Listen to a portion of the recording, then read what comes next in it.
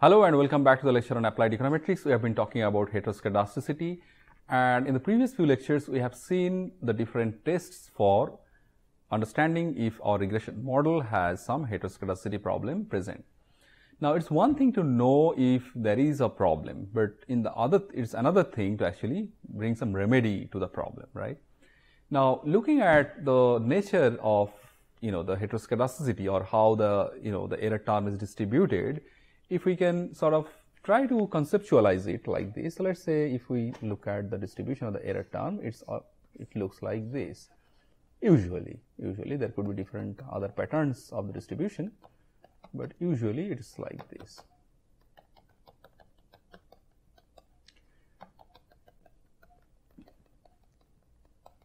When I have my EI values here, and let's say here I have YI predicted. Now one thing I can do is that I can actually see that for some of the observations, the error term, the variance of the error term, let's say I can also write the variance. Actually it's better to write variance. So the variance of error term is actually low or less, and in those cases what I can do is those observations I would actually prefer, and what I can do is I can actually assign more weight in my regression equation to those variance, those observations where the variance is actually less, and I assign low weight to the variances which are actually high. And this kind of regression is actually called weighted least square regression, or in short WLS, okay, regression. Now it is difficult to actually understand which of the observations for which you have this variance of the error term low, and to sort of assign corresponding weights. So in order to actually sort of achieve that, we adopt different means to reduce the variance. So to understand how we can reduce the variance of the error term, we'll just try to understand conceptually how that is a possibility, and let's just do some little bit of maths for that.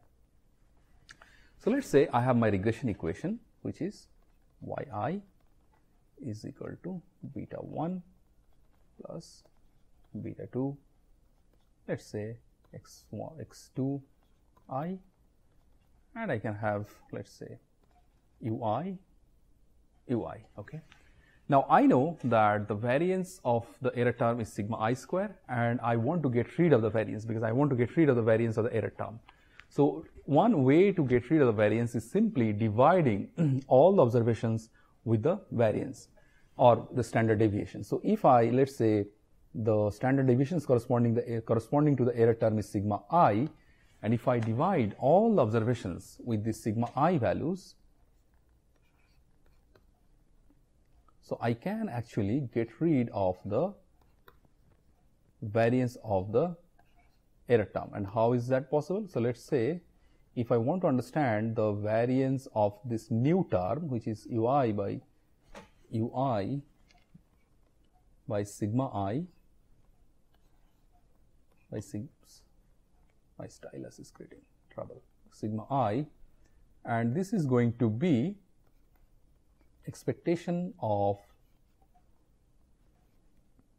ui by sigma I square,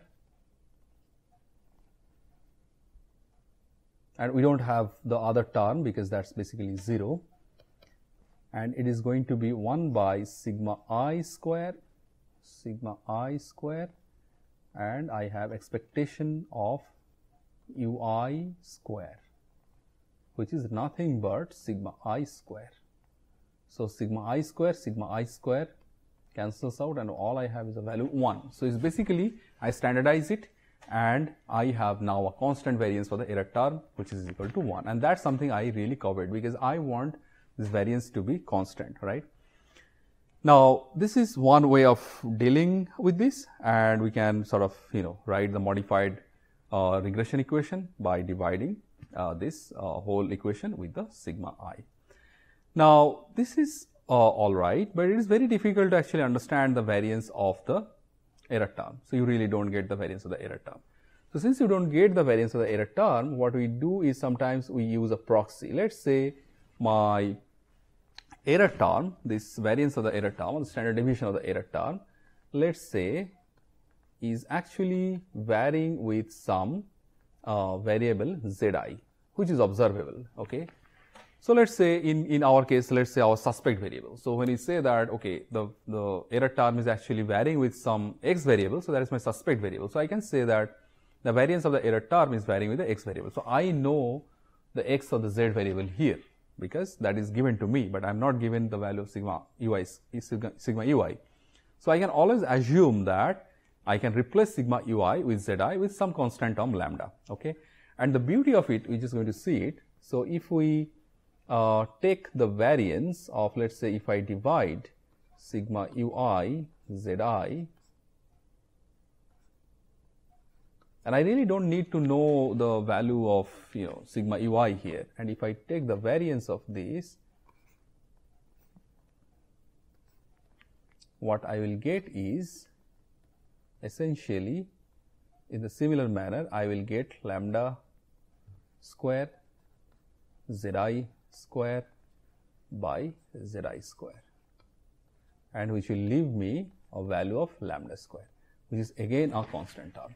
So the moment I have a constant term, our purpose is served, right? We basically wanted to have a constant variance, and even here we don't need to have the value of lambda because all we need is a constant variance. So as long as that is satisfied, I'm fine. So that's what we have to what we can possibly the measure we can possibly adopt.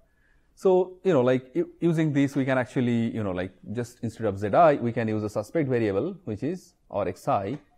So instead of zi we can also use our xi, which is a suspect variable. For example, in our previous example where we have plotted the error term with my suspect variable general education, and I saw that it is actually my general education is actually influencing my error term. So what I can do is I can divide the whole equation with xi. So what I can do is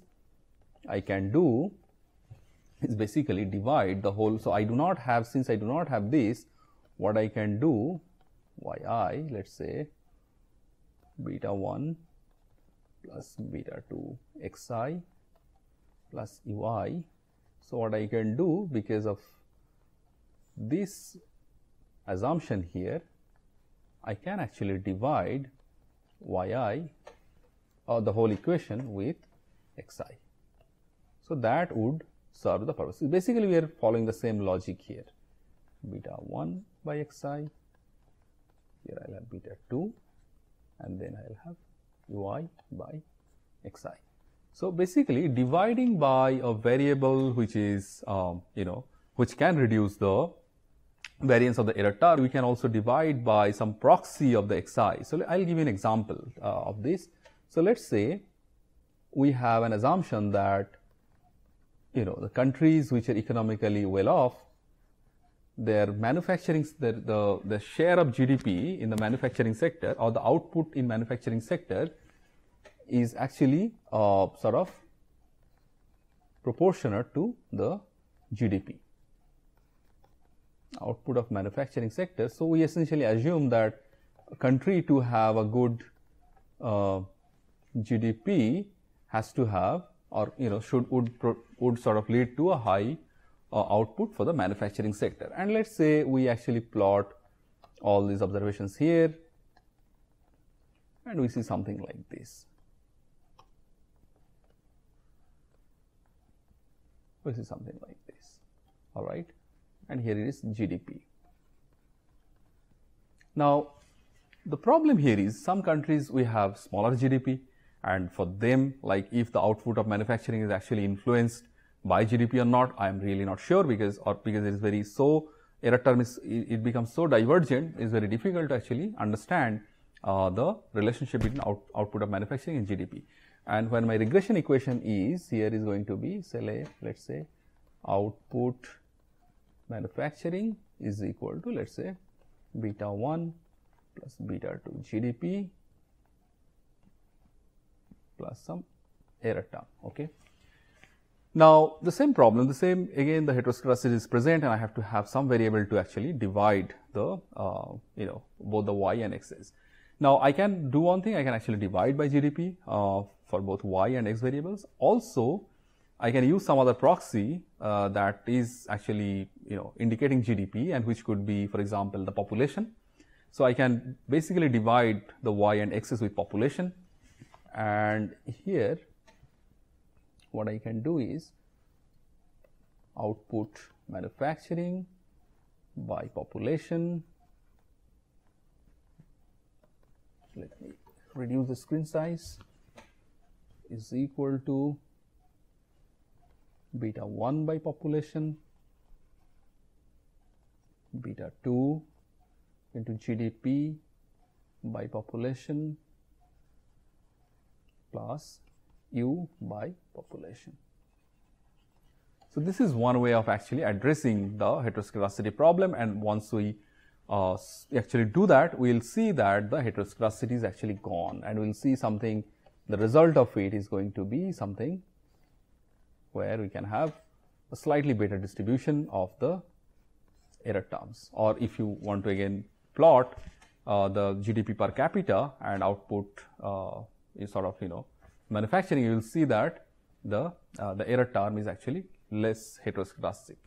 So that's what we want to achieve, and this we are not going to do this hands-on here. We are going to give you we are not going to solve it here, but we are going to give you a hands-on for this.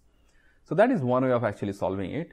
There could be other ways. For example, we have seen previously that you can have this functional misspecification. Okay, so the functional misspecification could be like, I can have something like more of a logarithmic relationship. I can have, let's say, y, my output, my GDP is equal to, let's say, a x beta to some error term. Okay, where my, let's say, y is my GDP, and x is the, say, output in manufacturing. Now, in the previous case, we are thinking that y and the output in manufacturing are actually related linearly, but let's say this is the actual functional form. This is the actual functional form. So if this is the actual functional form, so what you have to do is, instead of running a linear regression, we have to use this logarithmic. You have to take logarithm on both the sides, so it is going to be essentially a log sort of regression. Okay. And